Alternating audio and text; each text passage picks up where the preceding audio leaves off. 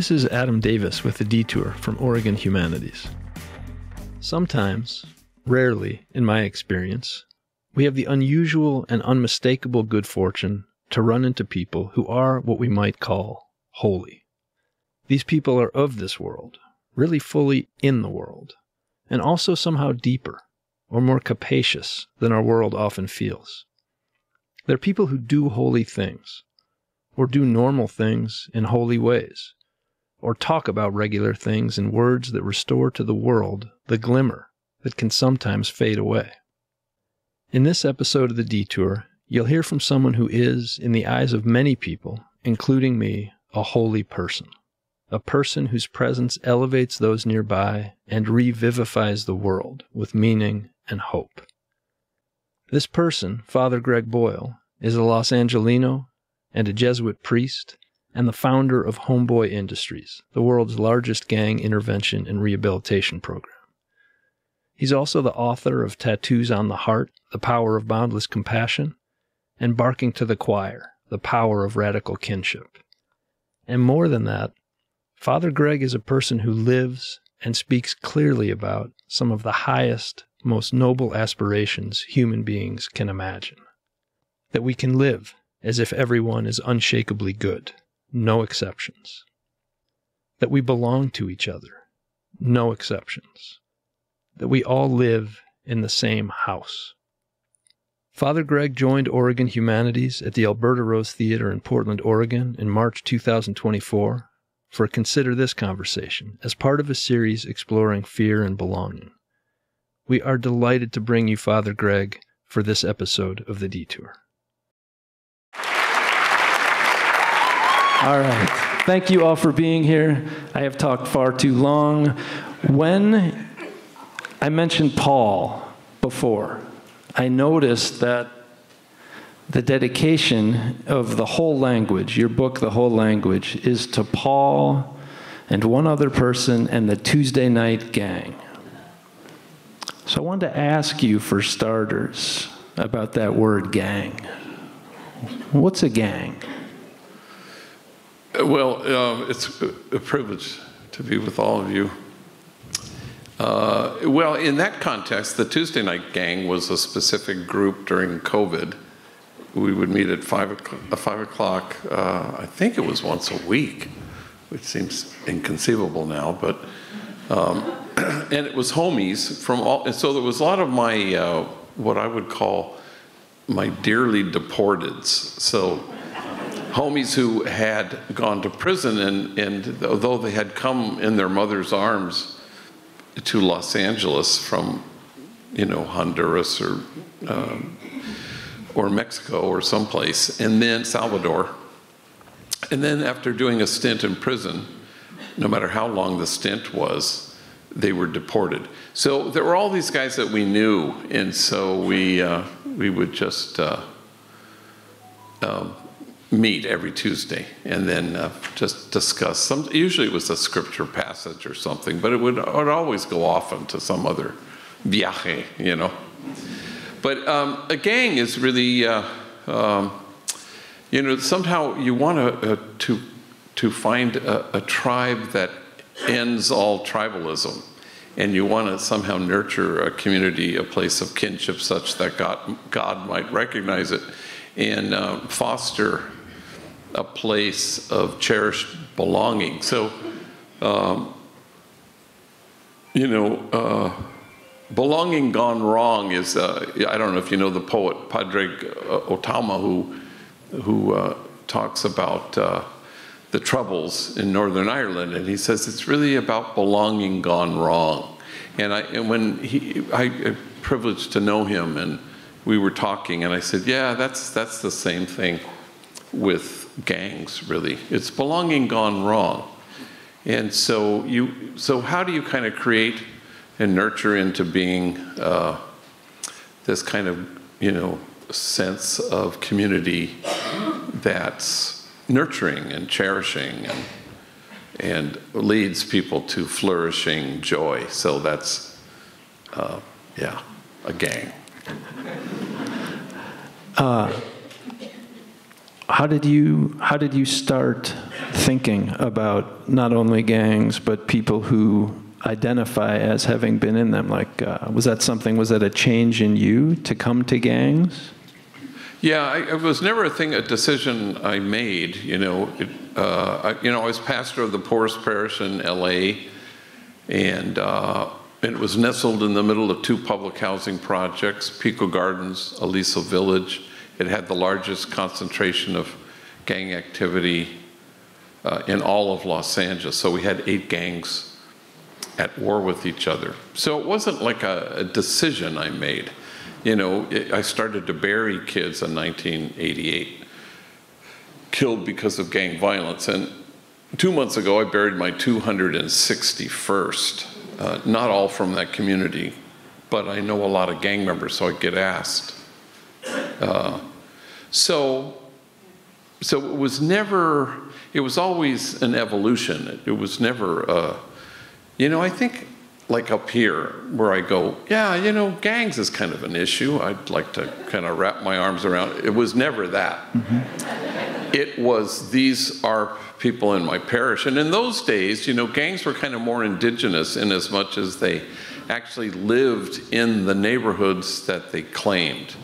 So this is my barrio because I live here. My mom lives here. And then I would say that's mainly not at all true now, in Los Angeles anyway, that it's kind of a commuter experience. And so where people will, this is my neighborhood, And, and when I'm in the projects and I see homies there, and what are you doing here? Well, this is my barrio. And I go, you've never lived a minute of your life in this neighborhood. But that wasn't true back then, So, and I saw them as parishioners not because they came to church, but because they lived within the geographic, area mm-hmm. that was technically my parish, so. Mm-hmm. And that number that you cited a minute ago is one clear measure of belonging gone wrong.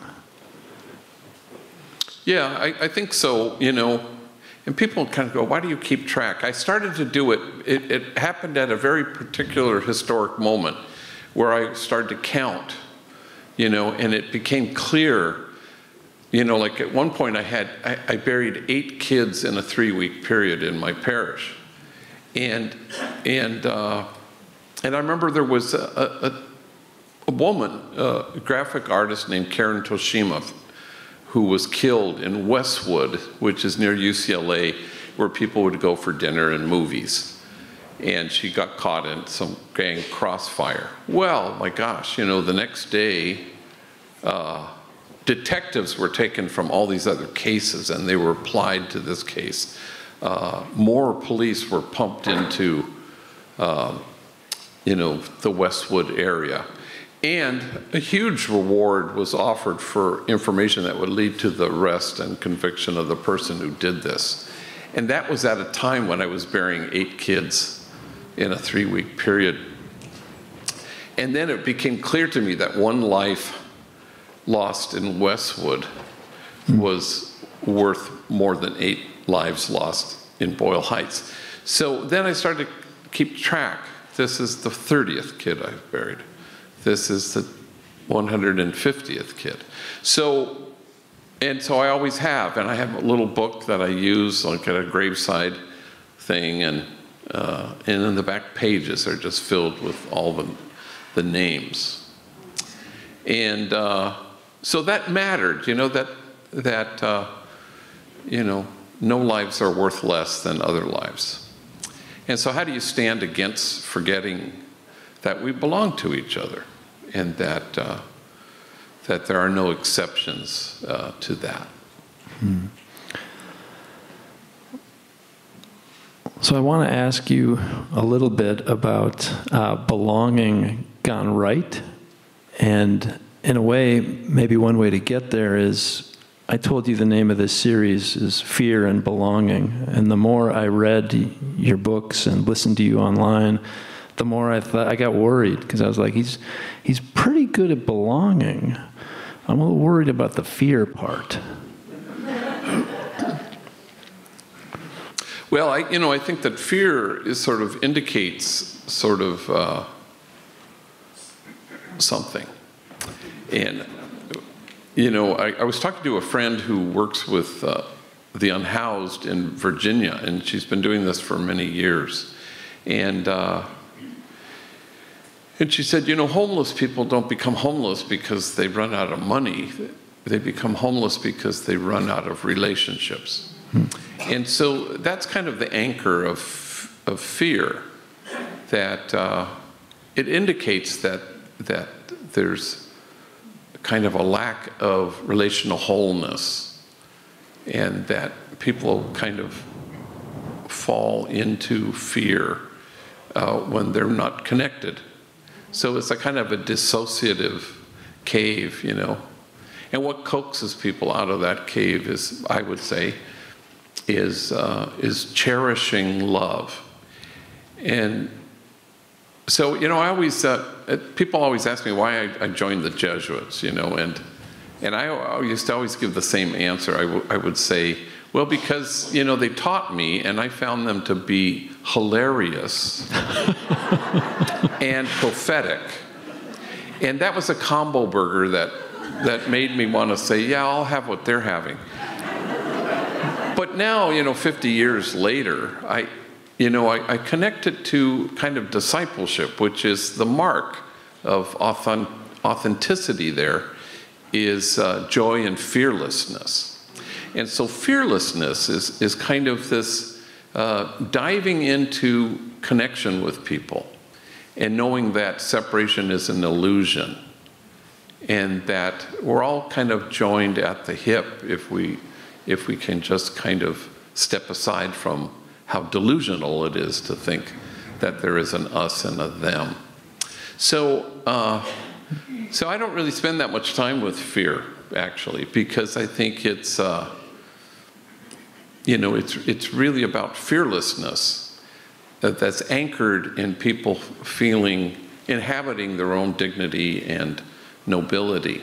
So, I always listen to, we have 8 tours a day at our headquarters in Los Angeles, in Chinatown, and I always ear hustle, usually when I'm going to the restroom and I hear I never give the tours, but the homies are giving the tours. And I remember a homegirl said, here at Homeboy, we laugh from the stomach, which everybody understands, at least at Homeboy we understand, because it's about joy.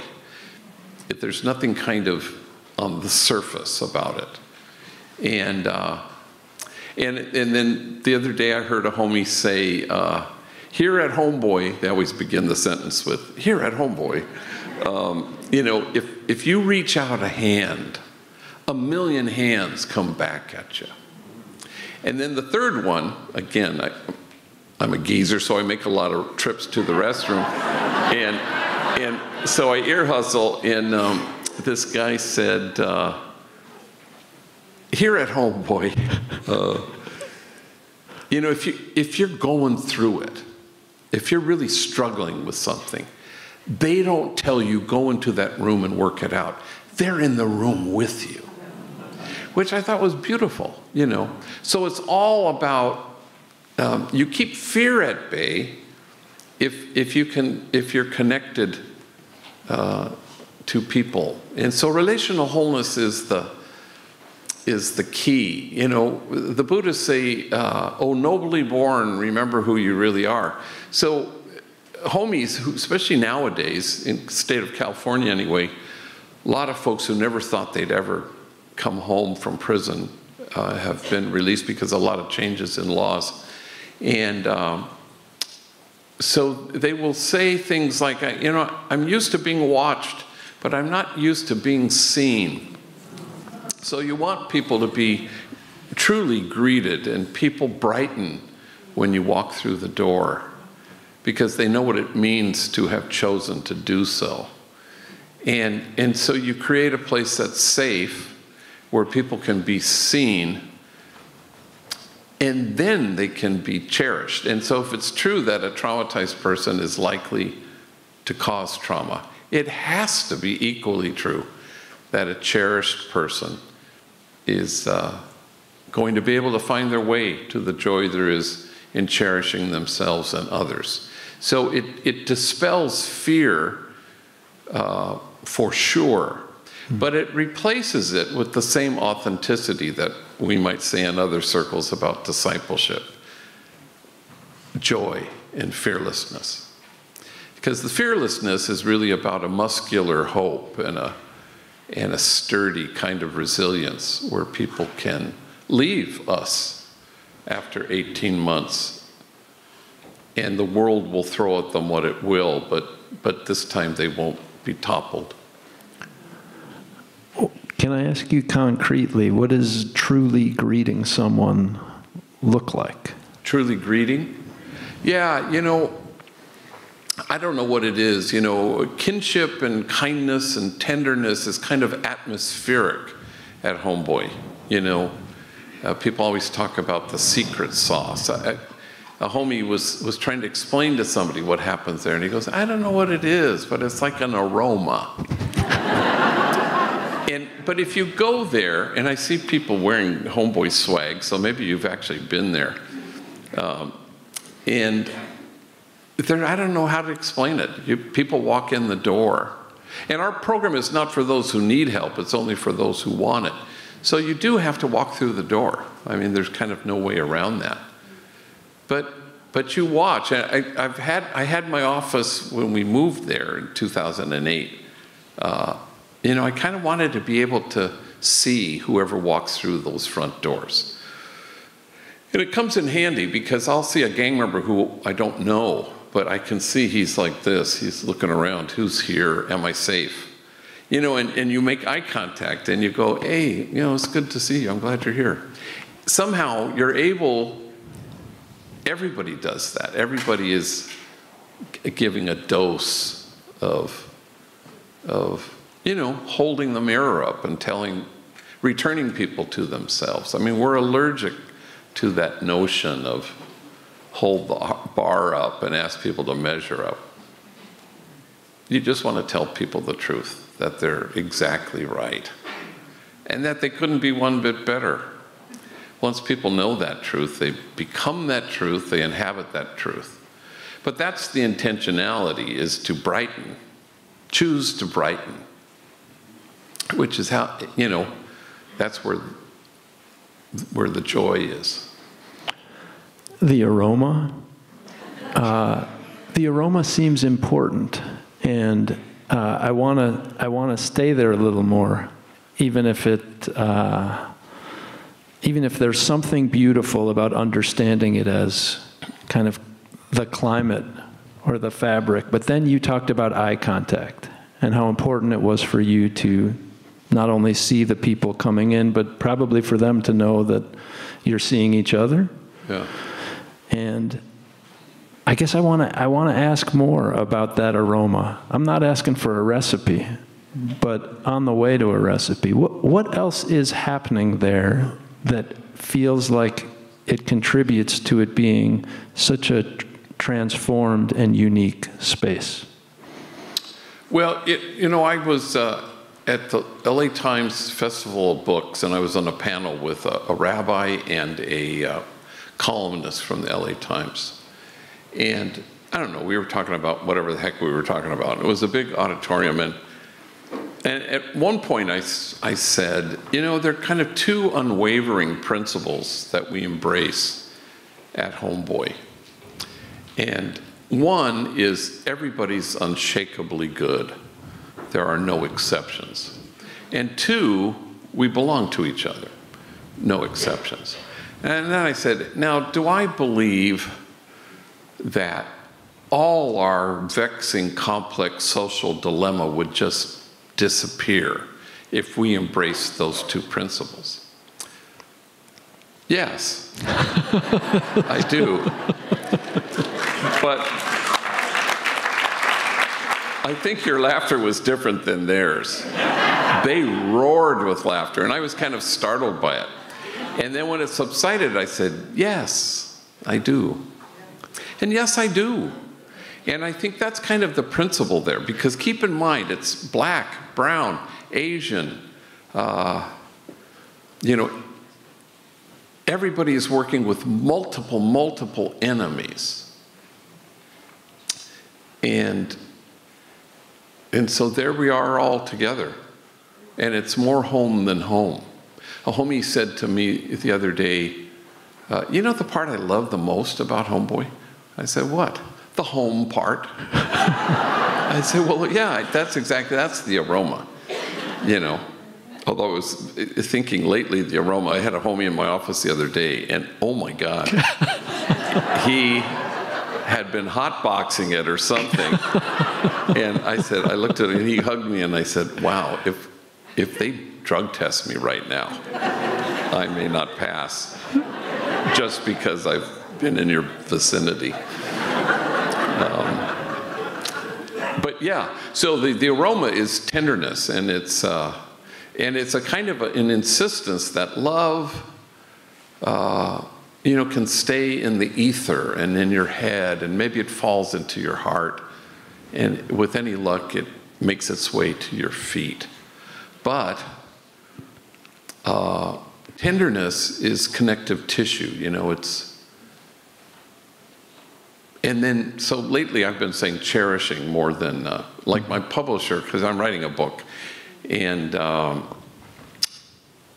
so I was calling it cherished belonging. And he goes, no, cherished is, my editor, it's just, it's too squishy.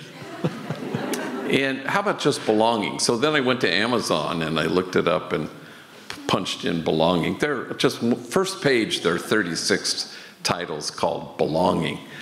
And I went, no, because cherishing is love fully engaged, and cherishing is tenderness and action, and cherishing is love with its sleeves rolled up. So, no, I want it to be cherished belonging. So he relented. But I think that's kind of important, because it's a way of being, and a way of seeing people, and a way of kind of zeroing in on some kind of precious, soulful sense of this person who's standing right in front of you. So, in God talk, you would kind of see, Isaiah having God say, "You are precious in my eyes and I love you." And that's the truth of who you are. And then equally, we meet people and you see the precious, soulful core of a person. And then it doesn't matter. Behavior doesn't matter. Your performance doesn't matter. That's who you are. And this is a population who walks through our doors feeling that they are, in fact, everything that's wrong with them. Mm. And so how do you dispel that? How do you get to a place where a homie finished his 18 months the other day, Adrian, and and he hugged me and he thanked me, and he was leaving us after 18 months. And I said, "You're the best." And he looked at me and he goes, "I'm starting to believe it." And that's kind of what you hope for. Healing ends in the graveyard, but there is a kind of an essential foundational healing that we kind of embrace at Homeboy. Before, we never had that. People stayed there, forever, because it was more home than home, and they didn't want to leave, but we couldn't bring in more people. It wasn't fiscally very sound. So people had to leave, and we wanted to encourage them. What's your imagination saying? Well, I'd like to do that. Okay, let's train you to do that. So that they would leave, and so that you could allow more people to come in. But then we had to decide, a year is too short, 2 years was too long. So we arrived at 18 months, and then after the fact, we kind of discovered that 18 months is the amount of time for an infant to attach to the caregiver. And so we kind of, this is about attachment repair, that everyone who walks through our door comes with a disorganized attachment. Mom was either frightened or frightening. And you can't calm yourself down if you've never been soothed And so 18 months kind of does it. You know, it's essential, it's foundational. It's not once and for all, and it doesn't end at 18 months. But that's kind of the idea. Mm-hmm.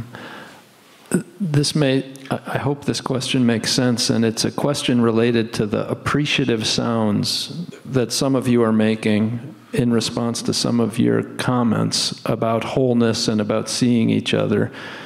And also the word remember you used earlier. And like I'm thinking about how when you say this and when I read it from you, I go, yeah, absolutely. And I make the same sound, that sort of affirmative sound that feels really good. But then sometimes when I'm going through my day, it's very hard to be tender towards anyone, let alone someone who's pissed me off for some reason, or done something that I think is terrible. So I want to ask about that. I mean,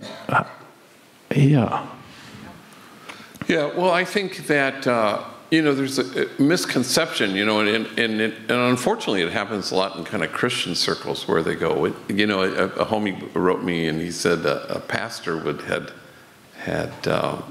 was going to show a movie, and he wrote him and he said, can you please bring some people who are unsaved? And so that's kind of the notion. There's a kind of a once and for allness to how we see things. Even in our own daily practice. So you may be connected in the morning, you know, like your own rendezvous, and whatever that means, where you breathe in and you breathe out, and you prepare for your day, whether that's in some kind of spiritual thing or just kind of calming yourself down. And then you go, yeah, I'm good to go. And then you encounter, you know, your day and people who are annoying you. So it's like a lot of the homies are in recovery, and so they'll say one day at a time, and I'll go, no, that's way too long, you know? That it should be with every breath you take. That you choose to cherish with every breath you take. I was in New York recently, and I like to go on my little morning walk, and there were two construction workers who were quite loud. One was, in any case, and very New York, and he was trying to convince the other guy of this coffee that he liked, and it was encouraging the other guy with some force. This is the coffee he should drink. And he says, freshly grounded Turkish coffee. And so I'm walking past in case anybody in earshot might have missed this. Freshly, he says it again, grounded Turkish coffee. And I walked past and I went, there it is. It's my mantra for the day. And it's actually been for a while. And the mantra is freshly grounded, because you think that you are grounded once and for all. You think that you are awakened once and for all. But the practice, what gets habituated in your own prayer, in your own meditation, in your own stillness, is to be freshly grounded.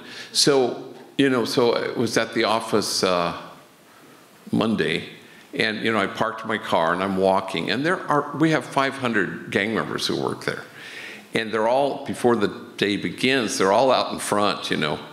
And so I brace myself, because you want to be attentive to every single one, and they're always hugging you, and you don't want to leave anybody out. And my mantra, walking from my car to our headquarters, was freshly grounded,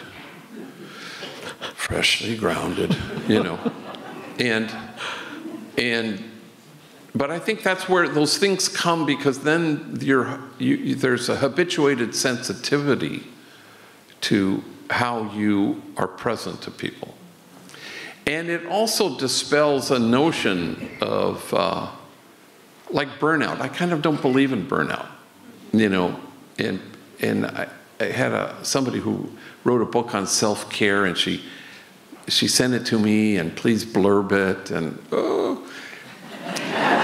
And I did, but I kind of don't believe in it because, like, our senior staff, we have about 150 senior staff. 70% of them are homies and homegirls, you know, who went through the program. Now they run the place. But, you know, they would come to me and they'd go, oh my God, I don't know, I think I might need 2 months off or something because I guess, you know, I'm just too compassionate. And they go, yeah. Here's what I think's happened. I think you've allowed it to become about you. And it can't be about you. And so when it's about you, it's going to be about fixing, saving, rescuing. Can't be. But it's like in Houston many years ago, I gave a talk afterwards. I ran into a homie all tatted down. Now he was working with gang members. And he kind of pleaded with me and he said, how do you reach them? And I found myself saying, you know, for starters, stop trying to reach them. Can you be reached by them? Can you receive who they are? Can you allow your heart to be altered by them? Because that's a shift that turns stuff on its head, it seems to me. Then that is eternally replenishing. And then it's a part of your practice to be freshly grounded, to receive people. Today I'm going to be reached by so many people, as opposed to the depleting thing that tries to fix people, rescue people, save people. So that's where the joy is, you know. You don't go to the margins to make a difference. You go to the margins so that the folks at the margins make you different. And that feels passive or whatever it might feel like, but that's the terrain where in an exquisitely mutual way, people are able to inhabit their own dignity and nobility. And of course, so nobody burns out in that because you can't wait to park your car and walk the 3 blocks and be freshly grounded to be loving and attentive to people. You're listening to The Detour with Father Greg Boyle.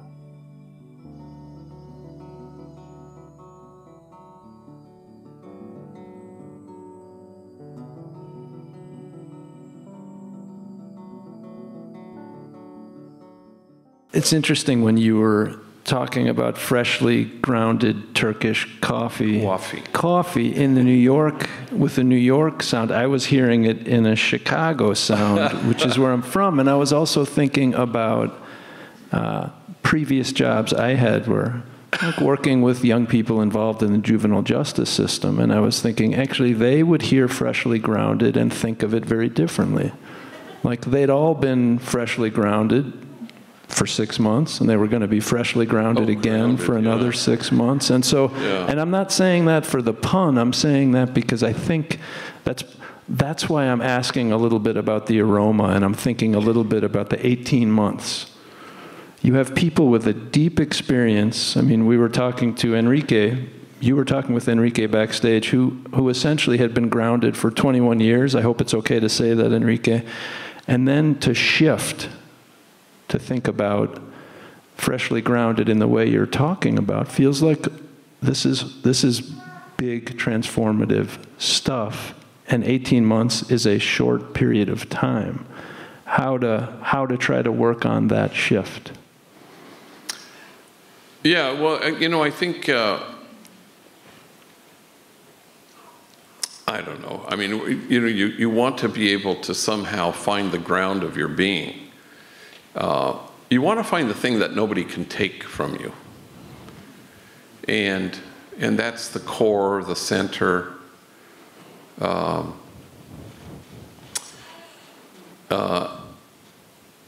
remember I was in Portland when I found out that this homie named Moreno was killed. And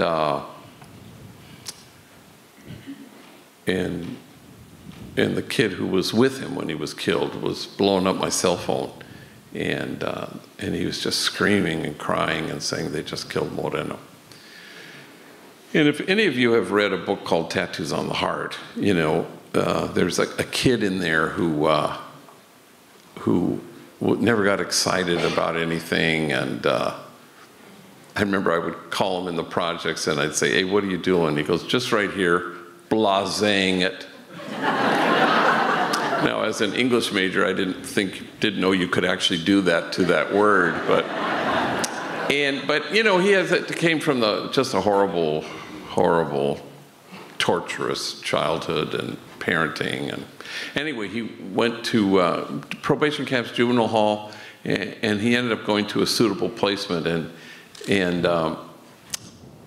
he called me and he said, hey, kidnap me. And he was in Orange County in a placement. And so he needed me to get him close because he was in school for the very first time. He had been like a elementary school dropout, so now he was in school. So I talked to the people at this group home, and so I went and picked him up on a Saturday. We went to the mall to go get clothes, you know. So, you know, I was saying, well, how's school? And he was blasing it, you know, and, you know. And there must be subjects you like, you know. What about English? Hate it. How about history? Can't stand it. What about math? The worst. There must be something you like. Do you have a science? Oh, my, biology, that's the bomb right there. And he got so out of body excited. And he said, check this out, on Monday, we're digesting a frog. And I nearly drove into oncoming traffic. And I said, actually, it's dissecting a frog. And he goes, whatever, Monday we're fucking with a frog.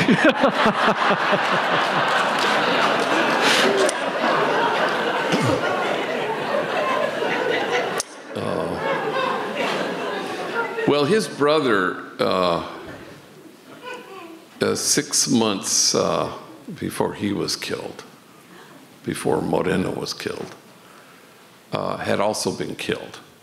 And I remember he came back to the office finally after I had done the funeral, and a week had passed probably. And so I called him into my office just to see how you doing. And he said, you know, death is a punk. And I've always loved that, because I always thought, yeah, that's it. Because the idea is find the thing that nobody can touch, that no bullet can pierce. Yeah, death is a punk. And so I was in Portland when I found out that Moreno had been killed. And I flew home, and I remember we have morning meeting, and people were sobbing because he was so beloved.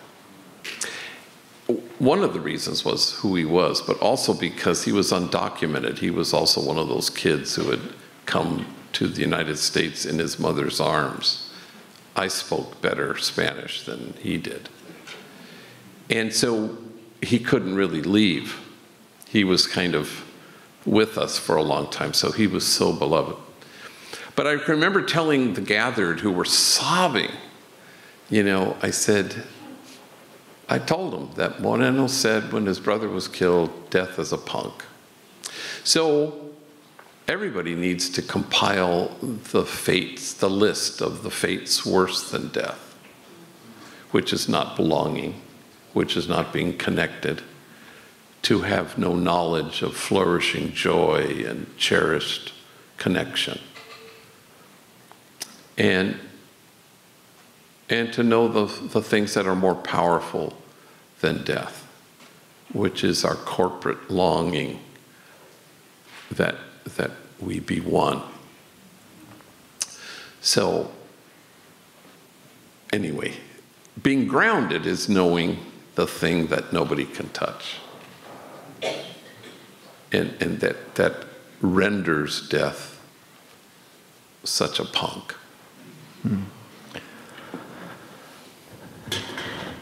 First of all, I want to say that outtake of breath, which I think all of us are feeling, is also clearly part of the aroma. There's something going on while you're talking that we're all feeling stuff that's hard to put into words, and I want to thank you for that. And then I want to follow that by asking probably another question that actually has a little bit to do with math, since you were bringing up subjects that many of us don't like. As you were talking about Moreno, I was thinking, even tonight, but also in your books, and I'm sure far beyond the books, you seem to be in real deep relationship with thousands of people. And this strikes me as a challenge for most of us, like a math challenge. And I've read about numbers that are the typical number for most of us to have relationships with. It's usually like maybe we can have 150 people in our lives. It's a question about the limits of the sense of kinship or belonging or relationship. How to keep expanding without giving up the depth that seems to be so much a part of these relationships.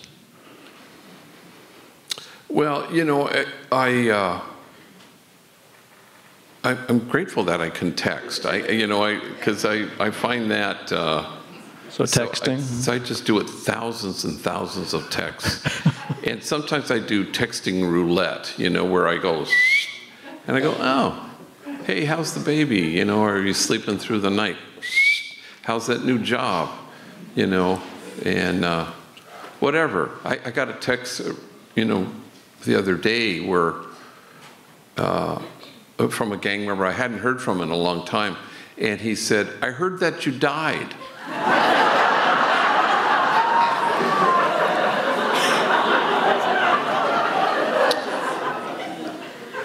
So I'm texting to see if it's true. And so I wrote him back, I'm texting from heaven. The cell service is amazing. But just today, you're doing all this stuff, and people are, people want everything, they want you to baptize their kids, and it's sweet, If there's such a thing as microaggressions, well, texting can be micro-affirmations, where you're mindful of somebody, where you're saying, yeah, and you send them, I do kind of a meme ministry, where you send out crazy, every day I send out, there's several, hundreds. So I picked the crazy meme for the day that I'm gonna, how are you doing? I'm good. And there was some guy golfing and he falls into the water. That was what I had today, I don't even golf, but so, you want to, because people just, all people want is for you to notice. And so in my own kind of spirituality, you notice the notice of God, and then you become the notice of God in the world. And so you're always noticing. The great poet Mary Oliver, who died at 83, and before she died, she kind of did this accounting. These are the 3 things I've learned in my 83 years of living. And she was wonderful. I love her poetry, and I've heard her a couple times in concert or where she does readings, But she was kind of a little bit cantankerous, there are the 3 things I've learned. Pay attention. Be astonished. Share your astonishment. And I think that's pretty good, But in the end, what's the delivery system of hope?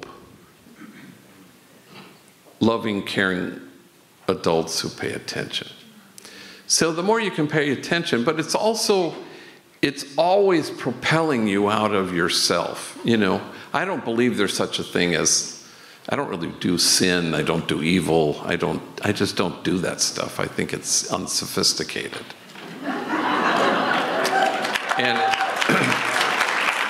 And I don't even believe that people are selfish. I just believe that there are 2 things that keep us quite miserable, and that's our self-absorption And then a kind of a notch above that is our self-assertion. And because we're always worried about me, what's going to happen to me, I don't know what's going to happen to me today, yeah, that will keep you stuck. But the texting kind of thing, because you're not there all the time with 1,000 people, but you can be actually, where you're just saying, thinking of you, hey, like I was there in my office Monday, I can't tell you, and I really mean these things, It made my whole day to see you, or to wave it as you walk past my office. Like, I'm not sure he knew that I noticed that he was staring at me, And then I recall that, and I go, that was so good, just to wave at you.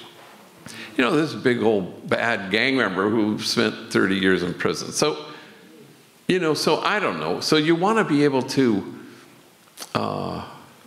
it's the antidote that just pulls you out of yourself, because that's our default setting, which is self-absorption. But the thing that pulls you out is just to kind of have it be a part of your practice, where you're going to text somebody. And everybody has that kind of I have that out-of-body experience where a homie will, I'm just thinking about you. We're human beings. It just does something to us to have that level of connection. But to be so anchored in that as an intentionality, as a St. Ignatius of Loyola talks about a modo de proceder, how to proceed in your life. So you want to be freshly grounded in that, where you're just saying, how can I be other-centered? Because I was reading a Tibetan kind of saying that said, wherever you have received the most love, that is your home. And I kind of went, yeah, I'm not so sure, because then you're not going to be there in that place. And then you have only one option, which is homesickness. And I just don't think that's true, because in the end, it's never about receiving love. And then once you discover that loving is your home, then you will never be homesick. And it's another way of finding the thing that nobody can touch. Because I can be in Portland far away from home, and you can still, just let love live through you.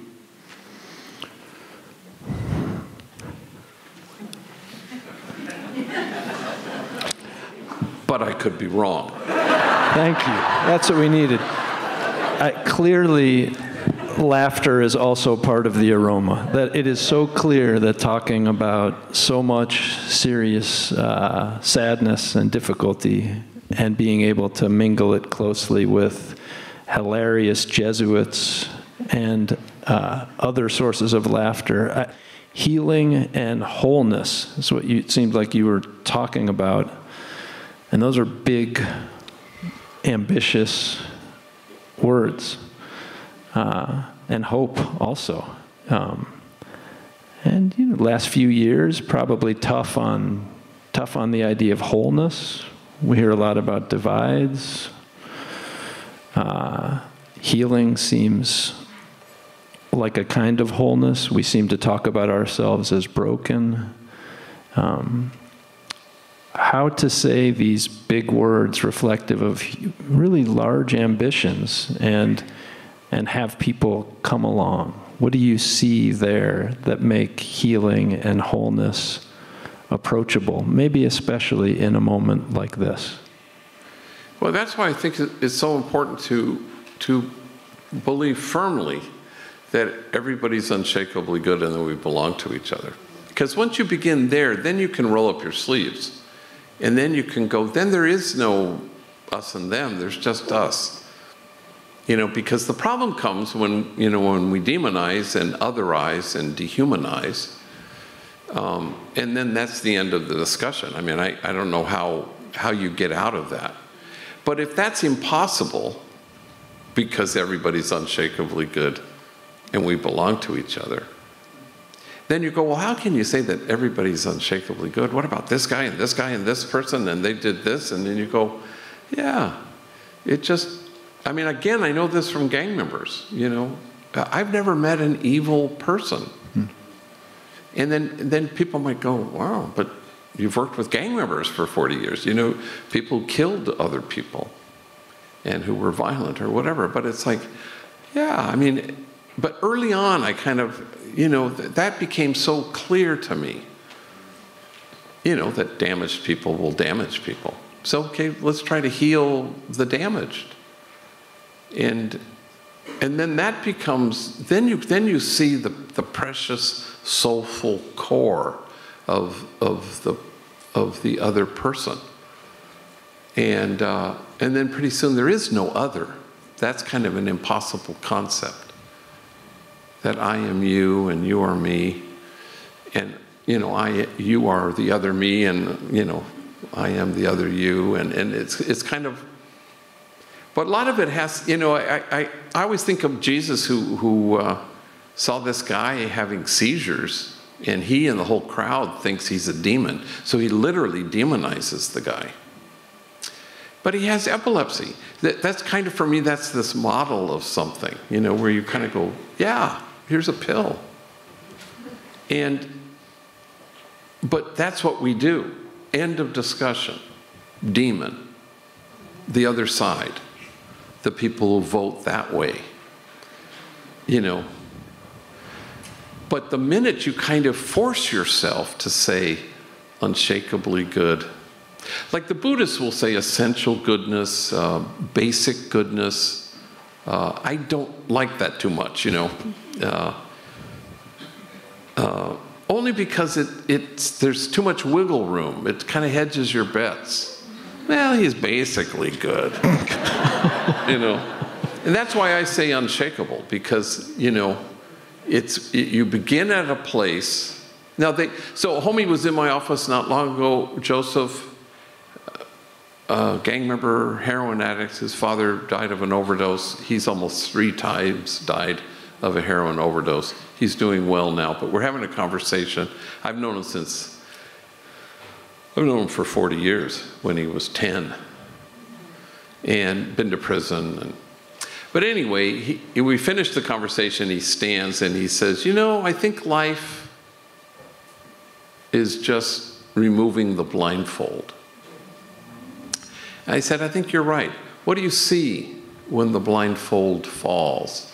And he thinks for a second, he puts his hand right here and he goes, goodness. Well, yes, that's the whole thing. But sometimes you can't see it because, you know, you're a malignant narcissist and a sociopath. I just invented that one out of my head right now. But still unshakably good, but you can't see the goodness. And so part of the idea of cherishing people is pretty soon in doses that come from every person. It's not just one person. And then pretty soon they go, when you say to somebody, you're the best, yeah, I'm starting to believe it. And that's what happens. And that, you know, that mental anguish is real. And so it's hard for people to move in the direction of wholeness and health and well-being. But that's why we're all called to be whole makers. Not to heal people, because healing happens in a community. I don't heal. I've never healed anybody. I've never transformed a life. But I know that transformation happens there because it's a community that has room for everybody. And so Homeboy, you know, wants to be the front porch of the house everybody wants to live in. So it does what it does. But it also stands, it announces something. You know, as the great John Lewis would say, we all live in the same house. He never said one day we might live in the same house. He says we all live in the same house. He doesn't say, well, some people live in the basement, but we still live in the... No, it's a declarative sentence, and I think that's as it should be.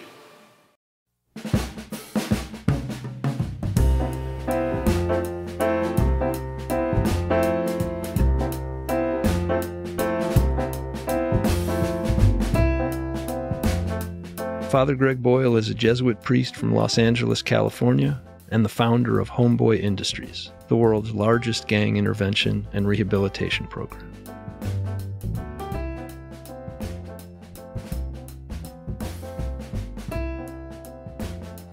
You can find links to our guest's work in our show notes at OregonHumanities.org. The Detour is produced by Kieran Bond. Kyle Gilmer is our editor. I'm your host, Adam Davis. Ben Waterhouse, Karina Brisky, and Alexandra Sylvester are assistant producers. Thank you for listening. See you next time.